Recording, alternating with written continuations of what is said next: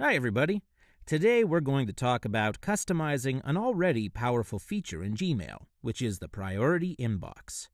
We want to make it possible to not just define the sections by label, but also by additional criteria, such as whether or not they are unread or in the inbox or whatever. This technique will require Google Chrome, by the way, so if you're not using Google Chrome, there may be a way to do the same thing in your browser. However, I'm not going to cover that in the video today. You can download Chrome for free, though. Set this up using the Chrome browser, and then after you've established your new priority inbox, it will work in any browser. You just need to do the initial setup with this method within Chrome. First of all, you need to set up priority inbox.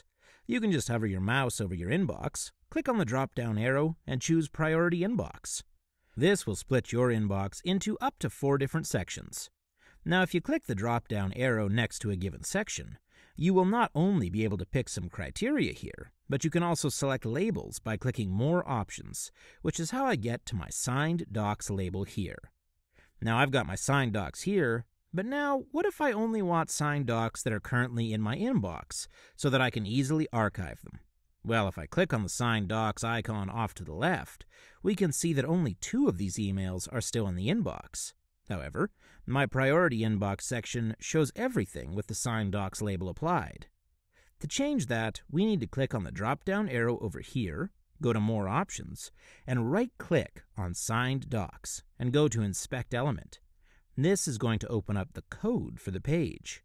Now, this might look a little scary, but don't worry. We're only going to be looking at one very specific piece of this. So you can see here, it actually shows us the code behind that signed docs selection inside of that list. The part that says CFG equals all signed docs is what we want to change. We'll click on that and change it to I. Now this will only change this temporarily, so the next time you come to this menu, when you refresh the page, it's going to be back to what it was originally.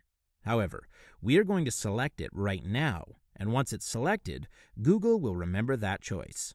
So you can see we select it, and now it's going to become signed docs that are also inside of our inbox.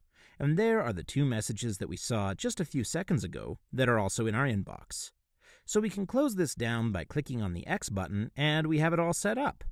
Now there are some additional options as well. You can use I for inbox, U for unread, IO_IM for important, T for starred, F for sent, R for drafts, or all for all mail including your archive.